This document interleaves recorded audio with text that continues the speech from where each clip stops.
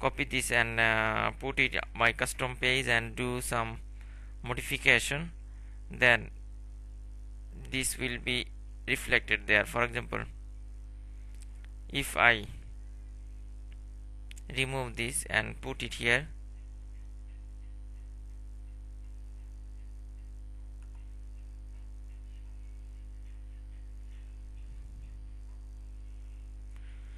you see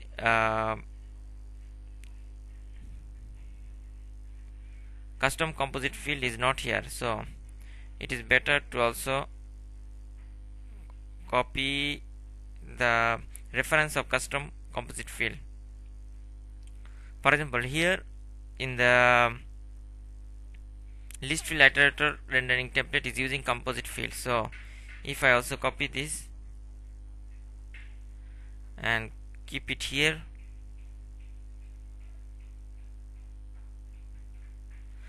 then you will see this list field iterator is using by list form, and then it is using composite field. So if I remove the ms form body, or I will put ms form body 2, for example, another class. I will introduce this class in the css file. Okay, so if I do something like this, or I can put it here also, ms header 2. Let me check the exactly css has been used here for left or right, then we can make it for only for this list template. If you open in a SharePoint designer, and if you go to the css class, for example, if I go here in the theme folder, in theme folder there is nothing. If I go to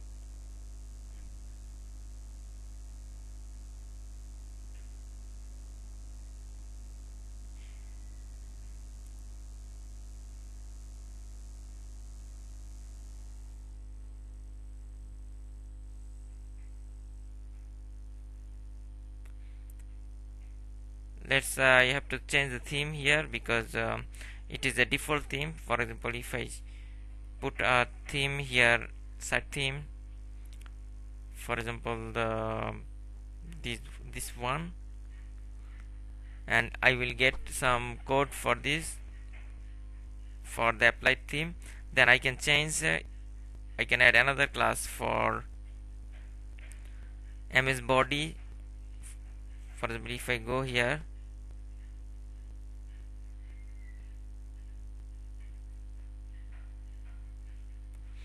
and if I search by this,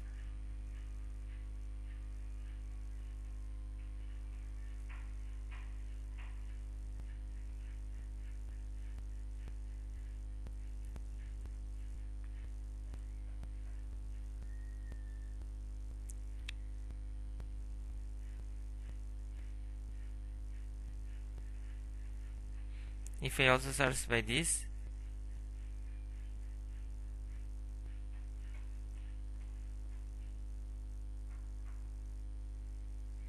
okay, we can use one of these. For example, if I put here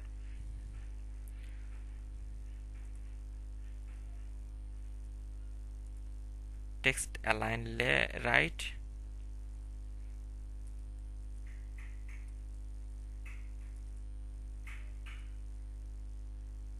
save, and if I see the differences that is reflected or not. Okay, so I will do the same thing with another class. For example, if you have a custom CSS class with alternate name, so now you can see that if I refresh this page, this is left. So now I will do it with the control template. So if I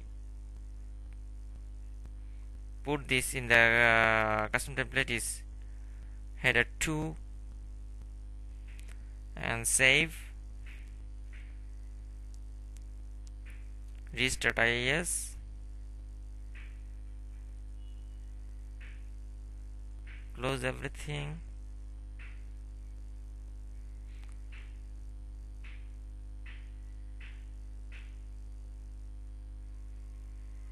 So now I will see the difference that it will be standard header 2.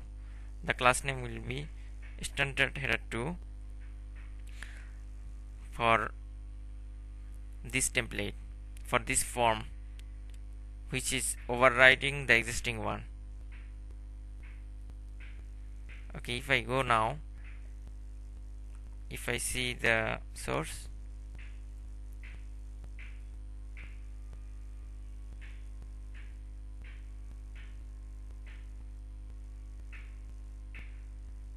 sorry, I made a spelling mistake.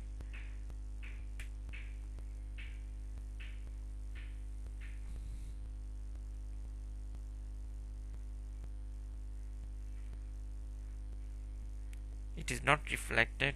Maybe I have to check again the source code. Composite field,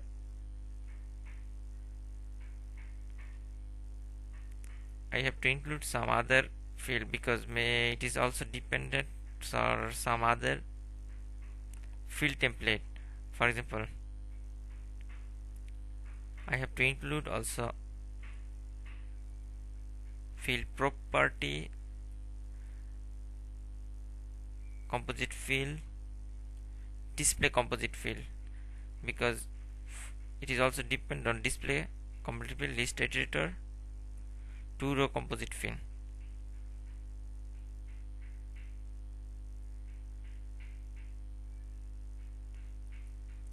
Two-row fields iterator also. For security, I also copy property iterator also. Okay, if I put this in the my custom folder, then it should work fine. Okay, now I will put here the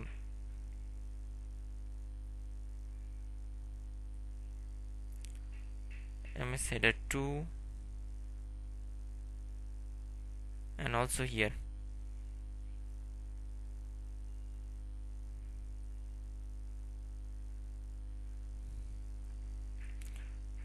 Well, now I'm going to restart the IS again.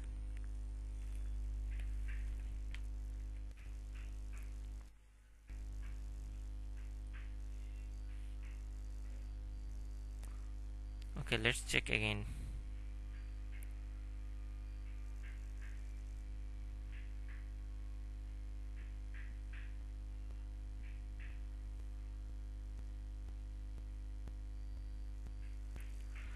Okay, it is changes, but maybe the CSS is doesn't get the others changes, because if you go to the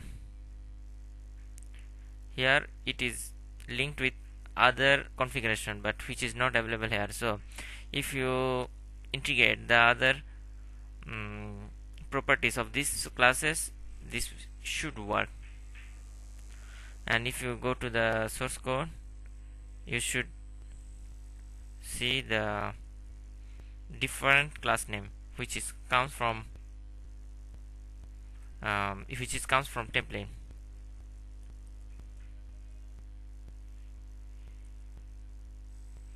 Here you see that MS header 2.